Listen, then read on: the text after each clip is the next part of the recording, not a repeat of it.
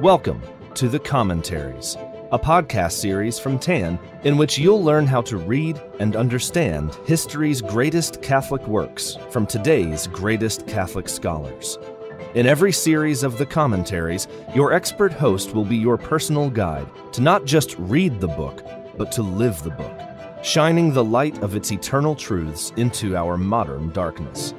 Visit tancommentaries.com to get your copy of the book and to subscribe for access to all the great reading plans, new episodes, bonus content, and exclusive deals for listeners of the Commentaries. Hello, I'm Father Robert Nixon, a Benedictine monk and director of the Institute for Benedictine Studies at the Abbey of the Most Holy Trinity in New Norcia, Western Australia. And this is the Commentaries series on the Imitation of Christ by the great Thomas à Kempis. Today is day 2 in this series, and we'll be covering Book 1, chapters 6 through 11 of the TAN edition of the work. But before we get into the pages that we'll be talking about today, let's begin with a short prayer in which we will call upon the assistance and grace of God to help us to imitate Christ. We begin in the name of the Father, and of the Son, and of the Holy Spirit. Amen. Enlighten, Lord, our souls and hearts, and to our minds thy grace impart. Lead us by thy gentle hand, teaching us to understand the wisdom of thine only Son, the humble, patient, Holy One. Help us imitate Christ's ways, and live his gospel all our days. Amen. Book 1, chapters 6 to 11 of this wonderful work, The Imitation of Christ, continue with advice on a number of spiritual topics, and he covers a number of different things. We begin with of inordinate affections. Next, in chapter 7, of flying vain hope in pride. In chapter 8, of shunning too much familiarity, a very important thing. And chapter 9, of obedience and subjection. Chapter 10, of avoiding superfluity of words. Chapter 11, finally, of acquiring peace and zeal for spiritual progress. I'm going to go through these chapters and share with you some of the thoughts and reflect a little bit upon them. And our first chapter, which we're dealing with today, is on inordinate affections. Now, what are inordinate affections, you might ask? Inordinate affections are excessive attachments to people, things, or ideas, or really anything. And God created us so that our ultimate attachment, our ultimate desire, should be for God alone, for the joys of heaven. And in fact, the joys of heaven aren't separable from our desire for God. This doesn't mean that we're not intended to have feelings for anything else. Of course, we're intended to love the Blessed Virgin Mary, to admire the saints. We're called upon to love our brothers and sisters in this mortal life. But all of these other loves, apart from the love of God, need to be done in a properly ordered way. And Saint Bernard of Clairvaux said, the only thing which we should love without measure is God himself. And that is something which Thomas à Kempis would certainly agree with. I mentioned in the last episode how Thomas à Kempis copied all the works, or the Bible, by hand 4 times. He also copied all the works of Saint Bernard of Clairvaux. It was a great inspiration to him. So he begins by saying, whenever a man desires anything inordinately, he is presently disquieted within himself. The proud and covetous are never easy. The poor and humble of spirit live in much peace. The man that is not yet perfectly dead to himself is soon tempted and overcome with small and trifling things. He that is weak in spirit, and in a manner yet carnal and inclined to sensible things, can hardly withdraw himself from earthly desires. When he says sensible things, this is a word, I guess, a slightly archaic expression now, but what it really means is things pertaining to our senses, to our physical senses. So in other words, the things which we see and taste and hear and so forth. He's telling us to be detached from these things, not to become inordinately attached, not to be filled with excessive desire. He tells us that the proud and covetous are never easy. And you think about the truth of that, the more attached we are to the things of this world, the more we are subject to its pains and tragedies. And these, of course, are very many. Everything in this world ultimately is either going to be separated from us, or we are going to be separated from them. So it behooves us to moderate our affections for them, our attachment to them, so that we're kind of half ready to say goodbye to them at any given moment. So these are a recipe for the greatest possible peace of mind which we can find. And in the practical reflection to this chapter, we find the peace of soul next to the grace of God is the greatest of blessings, and we should spare no pains to maintain it within ourselves. And excessive attachment, these disordered or inordinate affections, all are what separate us from that. And I'm sure from experience we've all learnt that lesson, that there is a kind of love which is Christian charity, but there is a kind of love which goes beyond this, an attachment which never leads to any real happiness. The next chapter is on flying from vain hope and pride, and this is kind of recapitulating what was talked about when he spoke about humility, of cultivating a humble opinions of oneself. And he tells us, confide not in thyself, but place thy hope in God. Do what is in thy power, and God will be with thy good will. So we can only do what we can do in this life, and often people find themselves trying to do things which are completely beyond them. But in the end, everything comes down to the grace of God. I mean, even our own abilities, what we seem to be able to do of our own initiative, really is just the exercise of the power and grace of God within us, because He made us from nothing. Everything we are and can do comes from Him. So for this reason, he says, be not proud of thy own works, for the judgments of God are different from the judgments of men. And oftentimes that displeaseth Him which pleaseth men. So here we're not after human praise and approval. Rather, we're after doing what is pleasing and right in the sight of God. And I mean, often this will be recognized and admired by other people, and there's nothing wrong with that. But on the other hand, that shouldn't be the goal in itself. The next chapter, chapter 8, deals with of showing too much familiarity. And this is a point which was quite important in medieval society, and in fact, until relatively recent times, it was considered impolite to be overly familiar with someone.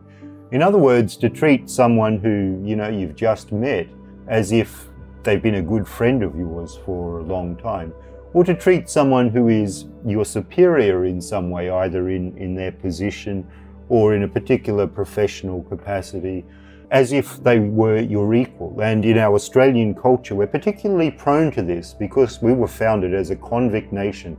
And so we tend to make an idol of egalitarianism. And I suspect it's probably the same, although I've noticed to a lesser degree in the United States as it is here in Australia. So he's saying to respect the status, the sovereignty of each individual citizen, of each person, not to be kind of invading them with over familiarity, not to be assuming either that we can trust them or that they can trust us.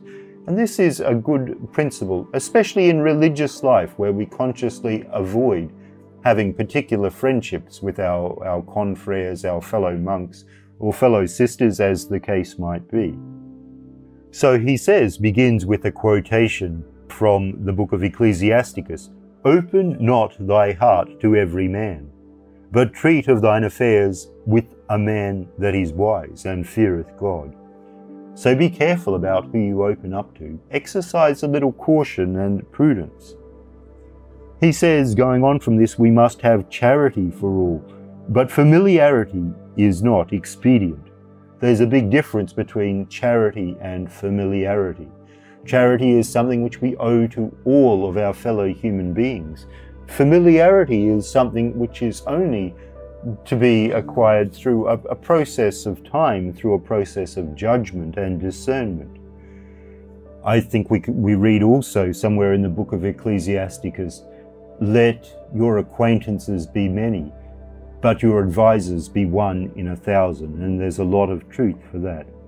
And the practical reflections were advised to avoid worldly company, useless conversations, and those overflowings and attachments of the heart, which are neither regulated nor governed by the law of God.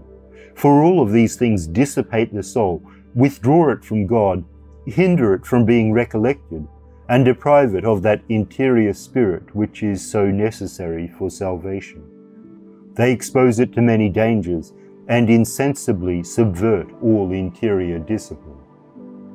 This is an extremely important point here, that we need this caution and prudence and restraint in order to keep ourselves focused on what really matters.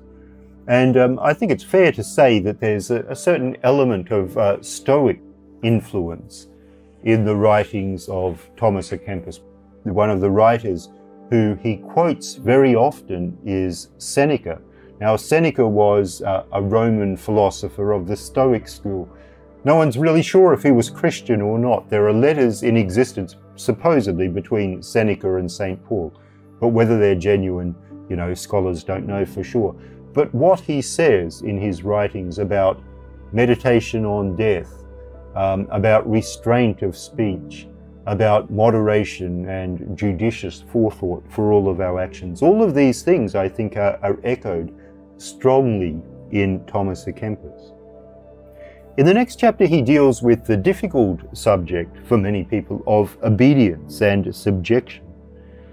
And of course, he's writing primarily to people who have religious superiors over them, to canons and monks and nuns. So some of what he says doesn't apply to people in secular life, but a lot of it does, because we've got obedience not only to the church hierarchy, but also to our superiors at work and to people in our own family as well. So he says that it is a very great thing to stand in obedience, to live under a superior and not be at our own disposal. It is much more secure to be in a state of subjection than in authority.